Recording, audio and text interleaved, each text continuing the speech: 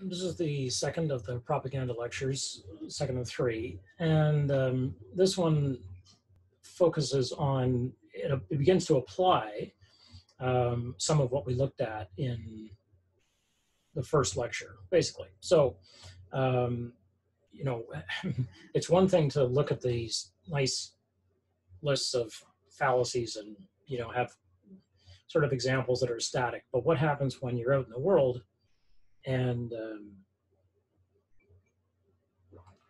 it's life, you know?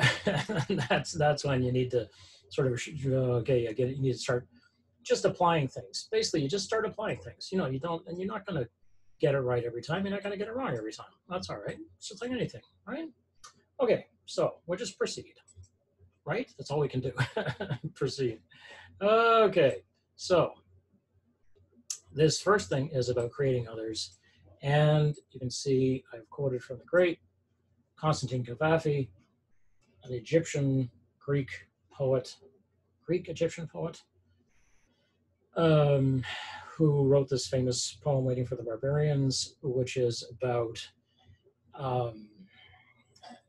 a people basically who gets used to creating itself in terms of others and create in terms of these barbarians.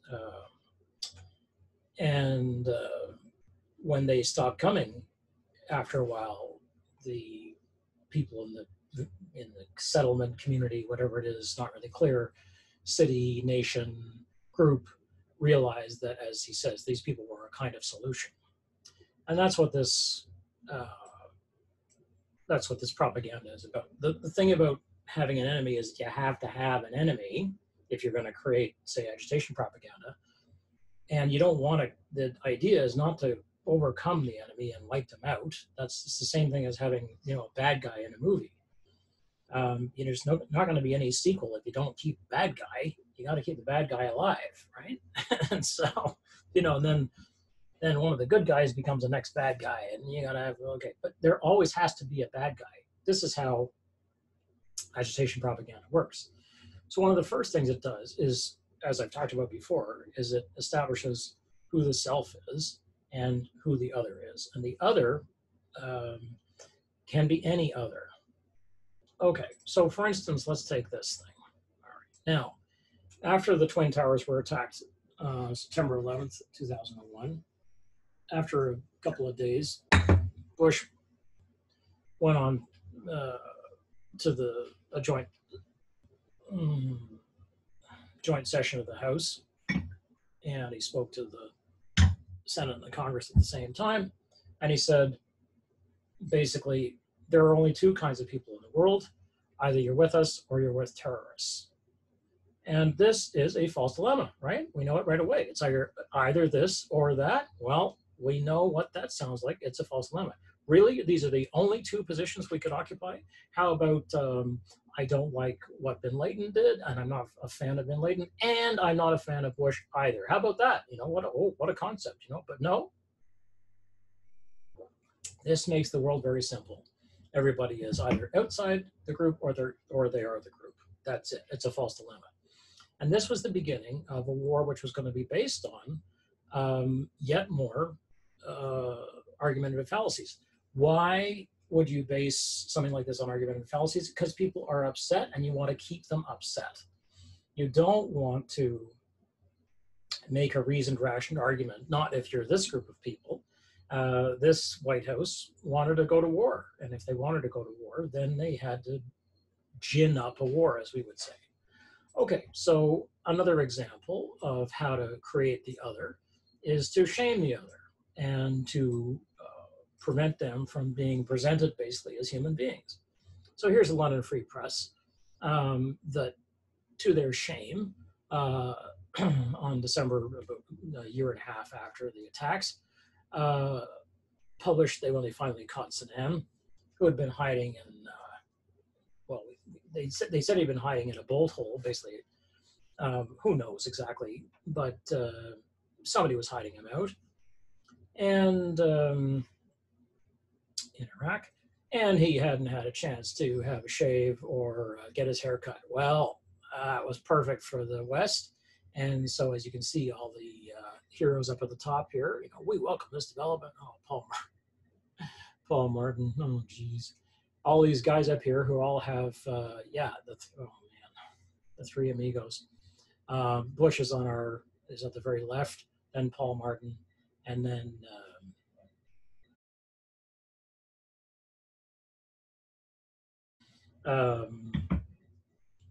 the Brit, who was a real piece of work. Okay, so,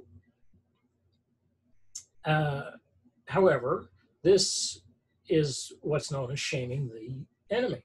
And if we look at the Geneva Convention, which remember we are signatories to, well, Canada is, and NATO is, and so is the United States. And we signed, look at this, the date on this Geneva Convention, July 1929, where prisoners shall at all times be humanely treated and protected, particularly against acts of violence from insults and from public curiosity. Now, what could be the possible newsworthiness of showing Saddam before his haircut, which I would say is a COVID-like state? I mean, I pretty much looked like that after 3 months inside after COVID, during COVID. And I didn't have the beard quite. It is quite the beard. It's very impressive. And, but yeah, you know, a lot of us look like that. And then, of course, here he is after he's been caught by these civilizing tribes and cleaned up, you know, and now he looks back, it looks like his old self, you know, the dictator. Okay, great. So what is the possible news value of showing these images? Well, there isn't any. The value is in morale, right? That what you're showing is, and this is so perfect, you know, I write in a photo release, but here's shown shaven and in custody. It's like, oh, okay, so this is after. Before, when he was a wanted villain, after he's been caught by the civilized tribes. Okay, so this is another example of how you make an other, right? He's still the other, but now that we've got him, he's been civilized. Well, this goes completely in contradiction to Geneva. Can you imagine parading prisoners, basically, and then killing them on the internet, let's say, was one of the things that the Taliban and ISIS became famous for. Well, how is this any different? Well, we're not killing him. Well, not right at that point. We eventually did, right? I mean, we did hang Saddam, and we tried to prevent images of that getting out so that he wouldn't be martyred. But then somebody did take a little piece of cell phone footage of Saddam getting hung, and everybody watched it because they thought it was newsworthy. I'm not sure how, but okay. All right, so then we move on to another way of rendering people as things. And this is what this is really about, is that, you know, one of the ways that propaganda against people operates, and you can see where this is going, that is you work to render people as not human beings anymore. If they're not human beings anymore, as the Jews well know from being talked about as lice, rats, and so on by the Nazis, you can exterminate them. You use pesticides, you can gas them, and so on. It's like, well, yeah, that's not just, it wasn't just the Nazis that work on that kind of, that they're not human beings. You know, they're in the case of the Hutus and the Tutsis in Rwanda, they're cockroaches. It's like, okay. Well, so here, during the war in Iraq and Afghanistan, this specifically has to do with Iraq, the United States issued this deck of cards, as it came to be known, which is what it is.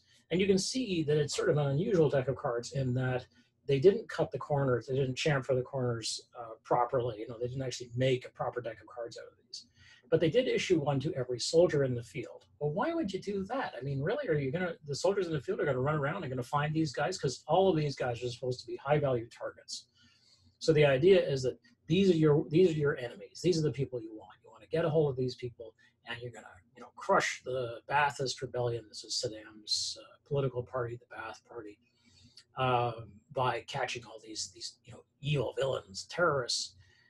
Even though Iraq had nothing to do with 9/11, still that's the link that Bush and I cannot remember the name of that. Oh, he's such a loathsome individual too. Jesus. I've got Comey in my mind. I'm not sure why. Comey seems like a, at least a decent guy. Anyway, whoops. Wait a minute. Am I recording? I am recording. Oh, okay. Thank goodness. Oh, man. Oh, perfect. Okay. So, when we look at this uncut deck of cards, what you're looking at is basically the most wanted list. Well, when you issue a deck of cards like this, so I've put in one of my own copies of these decks, which were freely available. They were considered to be a sort of souvenir. I mean, people wanted them and so on. And so I broke open a pack so you could see what they actually look like. And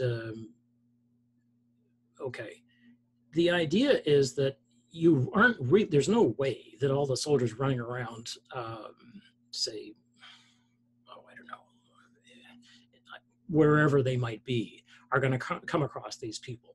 And because they were taking in hundreds of people a day and putting them in prison and keeping them in camps and stuff like that. As well as they had people on the battlefield who were mercenaries, who were, because they posted bounties basically for the individuals. So they were like, this person's worth $10,000, $100,000, $200,000, and so on, if they be turned in. But the idea stays the same. If you can reduce people to, as Alice in Wonderland, as Alice says in Alice in Wonderland, a pack of cards, you're nothing but a pack of cards, is what she says at the end of the book, then you can kill them. And you don't have to worry about it because they're just a deck of cards. You turn it into a game, right?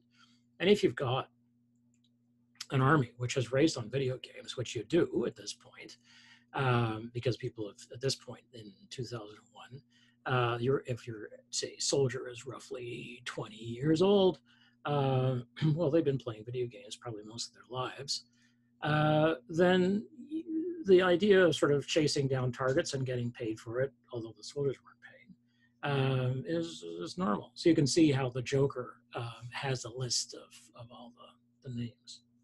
So